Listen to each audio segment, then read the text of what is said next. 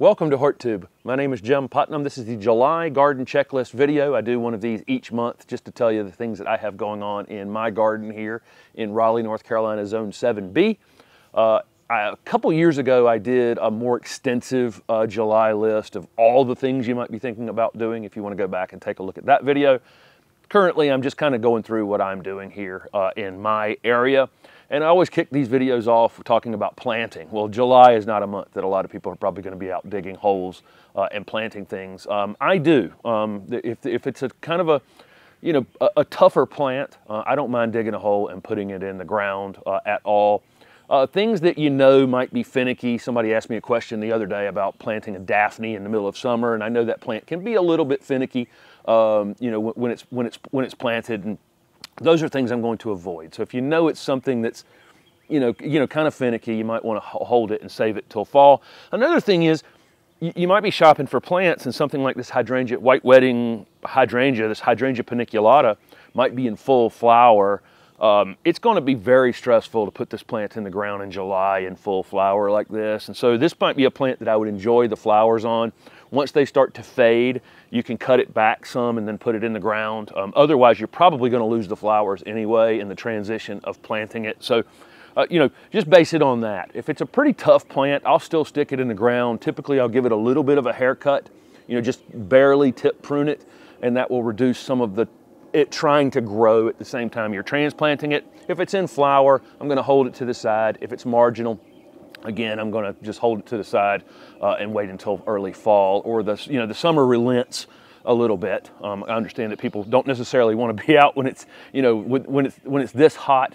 You can do some division on some of your perennials that are crowded. So, sometimes perennials will come up in their third, fourth year in the ground, and they're almost overcrowded, and they're not performing as well as they did in the past. That could be Shasta daisies, anything like that. Those can be dug up this time of year and divided. I wouldn't do it in the middle of the day, when the sun's up above your head, or you might pick a day on the calendar when it's, slightly cooler than it is, other days. But you can dig some of those things out, divide them, and this is it's a good month to do that while you can see them, and if you're seeing them underperform from years past. A couple other things to think about in July. If you want to do any propagation, this is definitely the month to make new plants. I've got working on a couple propagation projects here that you guys will see the videos later in the summer, some easy techniques for propagating. But I have a propagation playlist on the channel if you want to learn all kinds of different techniques for propagating your plants, making more of them for free or low, certainly lower cost than buying new ones. One other thing, if you're in the South here, this is a good month to think about. If you've got a small area you want to sod, this is zoysia grass that I'm standing on right here. The warm season grasses, if you're going to sod them, this is a pretty good month to do that. You got to do a lot of watering, and obviously you're going to do a lot of sweating in the process of putting it in, but this would be a good time to sod some of those spaces that need sodding. Things like cosmos and zinnias, annuals, flowers that are due from seed, tend to burn out here in the South by mid to late summer. If you want to do a second round of them, now would be the time to do the seeds for them. You can start them indoors pretty easily, or you can direct seed either one of them. But these beautiful zinnias, which are just showing off like crazy right now, again, after about another month, they will start to slow down. But I could just come back in here and plant some seedlings amongst them, and they would bloom the next round would bloom right through the fall. A few other seed related things for July. My cool season vegetables that I had for the spring, like lettuce and broccoli, kale, those kinds of things, they will bolt typically right here either at the end of June or the beginning of July. They'll send up their flower spikes and then they'll set seed. So I've left some of them in place and we'll be gathering that seed. It's almost time to actually do those seeds for fall. Sometimes toward the end of July, 1st of August for me is when I'll start the broccoli seed, lettuce seed, all of those things that will go into the fall, to my fall garden. In the meantime, though, there's a little bit of space in my summer garden for some other things, and I've done that on purpose. So I didn't plant all the zucchini I'm going to plant for the year, or all the all the cucumbers, all the tomatoes. I've left a little space here so I could come back in the middle of summer and plant a second round, a few additional plants. And those plants should last right into the fall, where some of this stuff I planted very early in the season may burn out between now and then. One other seed thing is toward the end of July, you can start your fall flower seeds. So if you're in the south here and you want to have pansies through the winter, snapdragons, dianthus, some of the winter flowering things that we can have here, the end of July, 1st of August is the time to start those seeds. Your vining things like your cucumbers and tomatoes, it's kind of hard to stay on top of making sure you're keeping them staked properly, but it is something you need to stay on top of. In terms of your second round of vegetable planting, on tomatoes, the tomatoes get suckers, which come up. This is the main part of the vine right here, and you always get this side branching. Then you'll get another side branch that typically has the flowers, this one right there, where you have the flowers. This part that comes up at like a 45 or maybe 30-degree angle out of the side is called a sucker. We need to desucker our tomatoes. In the process of desuckering our tomatoes, frequently you can just plant this. You can dig a small trench and plant this, water it in for a few days, and typically these will just root in. So you don't have to go and buy additional tomato plants. Several of the things in your garden are like that. Cucumbers, you can take a piece off and easily root them. Peppers, all of these things are easily rooted, especially on these kind of softwood cuttings. You can root them on a ledge on your porch, not into direct sun, in a small amount of moist soil. Get them rooted and put them in the ground. Most of them will root readily. You don't have to root them 100%. If you took 10 cuttings and you rooted 5, great, 5 free plants. And so don't be discouraged if you're not rooting 100% on them. But these suckers are just clones of that exact tomato plant, so you don't have to buy them again. Sometime in July, I'll put a second application of fertilizer on my vegetable garden. I don't do a lot of fertilizing in this landscape, and none of the shrubs or perennials get any additional fertilizer. The fertilizer was done, I did one application of organic fertilizer early in the season. Then the compost and the mulch, those things breaking down, keeping the ground covered, which I always talk about, is the most important thing, really. And those things breaking down are feeding my plants. The vegetables, though, they're producing a lot, and I'm taking a lot out of here. And so I will give this a second application of, again, an organic fertilizer. Not a whole lot. I never use the full rate. Whatever the bag says, I'm probably using 2/3 of that amount, something like that. Again, just a small amount here in midsummer. If you're getting your tomatoes cracking a lot, you may be overwatering them. You may want to back off the water a little bit. We'll always get sometime during the summer here, especially in the southeast, where we can get so many thunderstorms during the summer. Hopefully we're getting a few thunderstorms. Hopefully it's raining. If it rains for 2 or 3 days in a row, your tomatoes can start cracking, just from the amount of water that's in the plant. You may want to start picking them a little earlier before that cracking takes place. But that event happens every summer for me, pretty much. That I get some cracking tomatoes, but I don't worry about it. I'll just pick them a little earlier if we get a rain. Make sure you are picking in your garden. It's one of the keys to keep everything blooming. And keep everything producing. If they think they're setting seeds, they will quit on you. So even if you're going out of town, going on vacation, have a neighbor come over here and pick it, and make sure that you're constantly taking finished produce off the plants. July is definitely potato harvesting season here in the southeast. I've already flipped over, I do mine in grow bags. If you follow along with the channel, I've already flipped over 5 or 6 bags and gotten quite a few. I wait for the foliage to die mostly back. I've got a few bags here that hasn't happened yet, but these will be harvested here in the next few weeks, again, once the foliage dies back. You can take potatoes, one or 2 or 3 or 4 or 5 of the potatoes you pull out of the bags and put them right back in and into the same compost, and just replant them. And they'll actually come back up toward the end of summer and produce another crop in the fall if you want to do that. So, that is an option to get 2 rounds of potatoes out of your grow bags and that same compost. And I end up dumping that compost back in the garden at some point anyway. So it gets several uses. One other point in the vegetable garden is when you hit periods of time where it's 95, degrees outside, your garden may slow down some on you. Don't give up on it. Keep watering it. Keep doing maintenance on it. Keep it weed free. And typically toward later in the summer, as the days shorten and the days get slightly cooler, they'll pick back up the pace and give you some additional food. Let's talk about summer pruning for a minute. I'll start on shrubs. Most of your early season flowering shrubs, let's take azaleas as an example of that. We're pretty much past the point where you'd want to do any pruning on them at this point. They're in the process of setting their flower buds for next season. These are encore azaleas and these are going to bloom in the fall, so I definitely don't want to be pruning on these. But they needed to be done pretty closely after they had finished flowering. You probably have about 60, maybe 90 days there where you can prune them. I think we're past, out past that. So that's any of these super early season flowering things. Your things that have bloomed later than that or are summer flowering, like this hydrangea behind me, as these fade, you can prune, do a little bit of pruning on them, and it would be the appropriate time to do that as they're finishing flowering.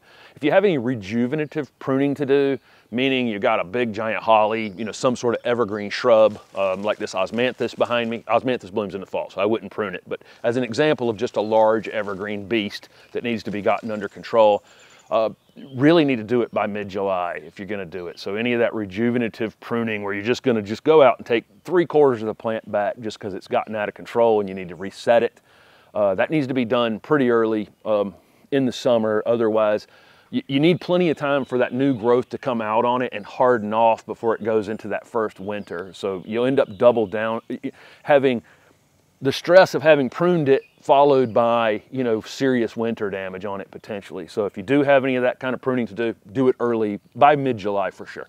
So let's talk about annual and perennial pruning. You can see all the bees that are on this Summer Jewels salvia. Sometimes I shoot the videos at times of days when the bees aren't out, but you get to see it this time, how crazy and manic. And there's a ton of other pollinators on here. You can see the bees easily, but there's also all kinds of little native small insects that pollinate these. These annuals are stretching a bit and I need to do some pruning on them, but the way I go about it is I'll prune about 1/3 of them at the time so that I'm not taking away this nectar source from all of these pollinators. But I'll go through, when the bees aren't on them, and I'll just kind of hold the plant together and, cut the flower stalks off of them. Within a week or two, they're right back up flowering again. But that keeps them fuller, keeps them in good shape where they can bloom right up through the fall, and I can continue to see this show along here. On your perennial things like the dahlias back here where a flower has completely finished, I can go down here and just deadhead these, just like I was talking about on your vegetables, on your vegetable plants, in order to keep them flowering, keep them producing, taking off the fruit in that case, but spent flowers, you can do the same thing on your perennials. I play a delicate balance with this because I love the goldfinches out here, and the goldfinches love the dahlia seed. They love my Verbena bonariensis seed. They love the zinnia seeds, the coneflower seeds, the black-eyed Susan seed. So you can see, so I'm playing a delicate balance with this. I want to keep them blooming, but I also want to offer a few seeds for them as well. So I choose kind of not to deadhead my coneflowers, and I'm probably going to get a slightly shorter season than I would if I was deadheading them. But I love to see the goldfinches on there. So I leave some for the birds and prune some back just to keep them flowering.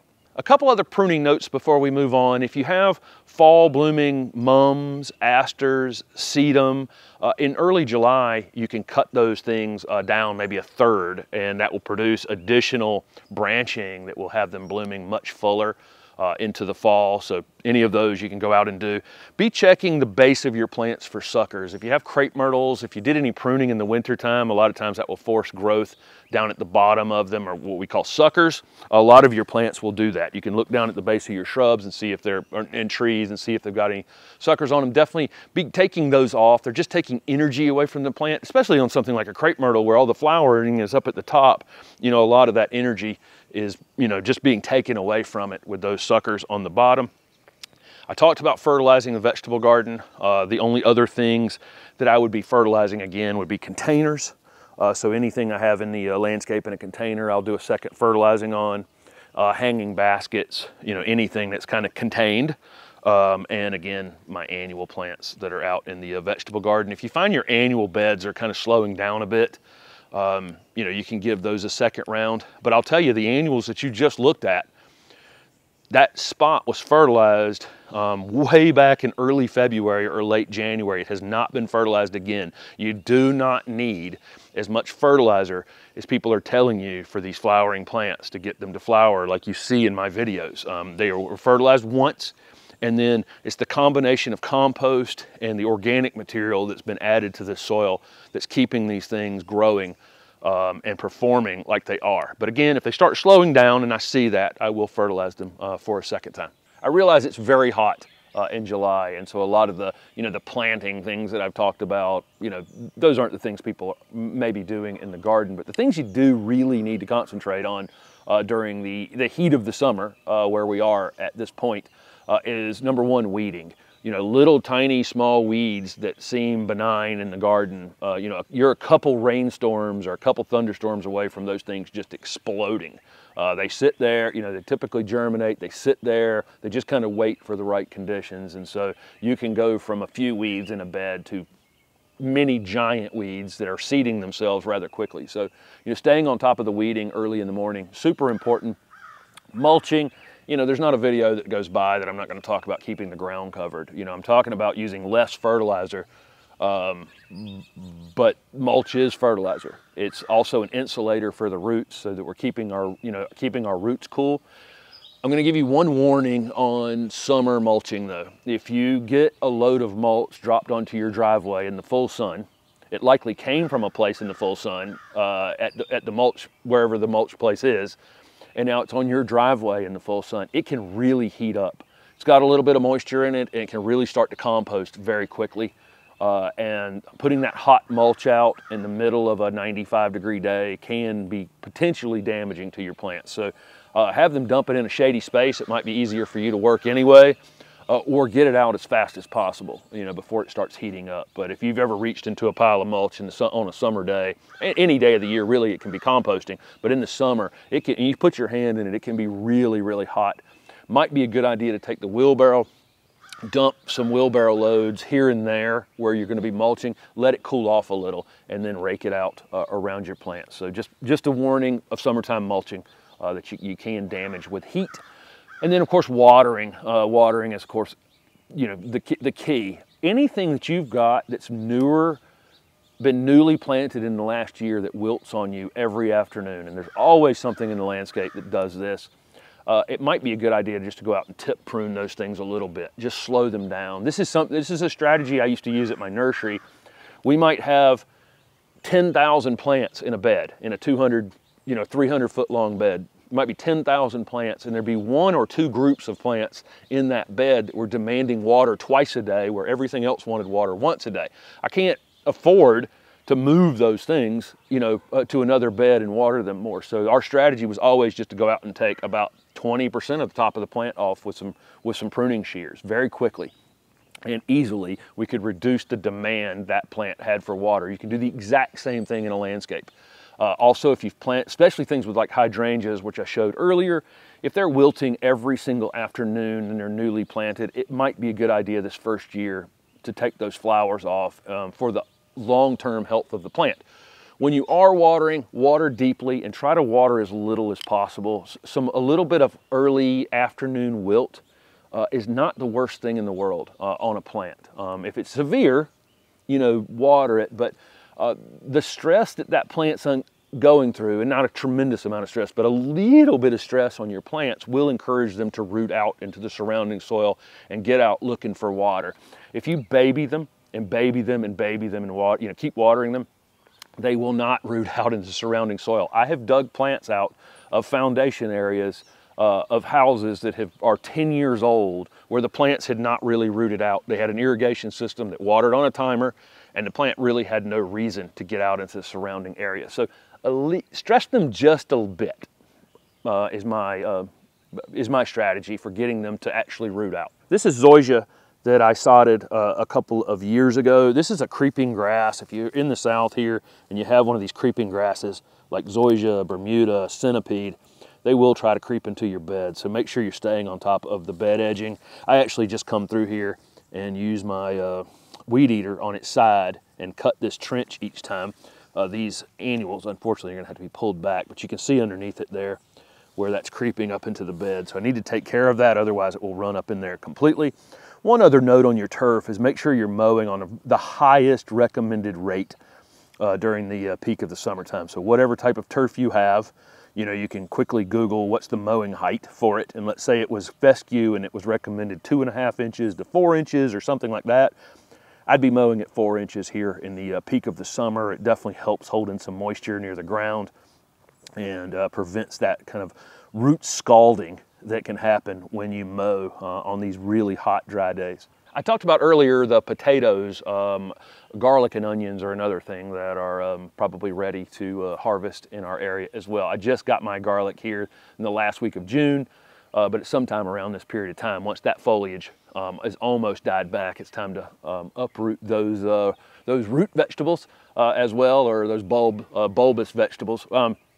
Birds, I mean, you can probably hear in all of my videos the birds that are in the area. I have bird feeders. I have, again, leaving seeds for the seed eating, for the seed eating birds. A lot of my insect related issues are being taken care of by birds. And so having a bird bath, keeping a space where they can come and clean themselves, making it a welcoming space. Birds can do a lot of the gardening work for you, believe it or not. If you have a bird house and you've had birds in it already, you may go in there and go ahead and clean it up because they'll have a second round of egg laying potentially. Be careful when you're out pruning. I had a shrub, you know, I was pruning earlier in a pruning video earlier in the spring and found a bird nest in it. And I just, you know, walked away from it. I didn't continue pruning it. Let them go through the process and then come back to it later and finish pruning that plant. You may also want to think about adding a bat house if you have a tree someplace in the yard that is a good spot to put one. They're pretty good at eliminating mosquitoes. And then of course going through your yard and making sure all the pots are dumped and you know, anything that holds water, make sure you're flipping it over. Your bird bath, make sure you're putting fresh water in it consistently. Or you can get, there's a little stirrer thing you can get. Dr. Armitage had one, and I don't know if we showed it in one of the videos, but it just keeps the water turning in your bird bath. And it was an inexpensive thing I think he got on Amazon, but can prevent mosquitoes from coming in your bird bath water as well. I get just hundreds and hundreds of questions in the early part of the summer up through midsummer about pests. I mean, this is the pests arrive in your garden before the beneficials. And so I try to be as patient as I can, you know, with things like aphids and mealybugs and those kinds of things, because, you know, the ladybugs aren't going to show up before, you know, the aphids show up. So, you know, I let nature take its course. I don't do any spraying. Any spraying I did for aphids or mealybugs or any of those things would be disruptive to the entire process of allowing the beneficials to come in and take care of some of those things. I don't have a lot of pests. And one of the reasons is, you know, the diversity that's in this garden as well. You know, there's, you know, they're not just the plants to lure in the bees, which I'm absolutely surrounded by right now, but I also have the host plants, you know, for the caterpillars as well, like this bronze fennel. You know, you can look those up. You know, some of the plants that you can add, parsley and Asclepias or butterfly weed. That you can add to your landscape to, you know, get the host plants for these pollinators as well. Writing down your successes and failures. This is the month where you're going to know a lot about the things that you seeded during the winter time, whether they perform well in your garden or not. Make sure you're writing those things down. And I go ahead and order my fall vegetable seeds now. I will probably start ordering my spring flowers for next year as well. So, you know, write down what's working for you, what's not, some things you want to add. Maybe you're watching my videos or somebody else's videos and you're seeing things that they did from seed that they're having success with. You know, make sure you're taking those notes. And then again, I always talk about in these videos, It's a great time to get out and look in gardens this time of year. Go to botanic gardens that are near you, interesting gardens that are near you, because I think you'll find that at a really tough time of year that you think is probably impossible to have really nice things, that there are some things that will perform well in those tough conditions in your area. So get out and take a look at those spaces. Thank you guys so much for following along with these monthly checklist videos. I'll be back in August with another one, and stay out of the midday heat and get these tasks done in the early morning or late in the evening. Thanks for watching.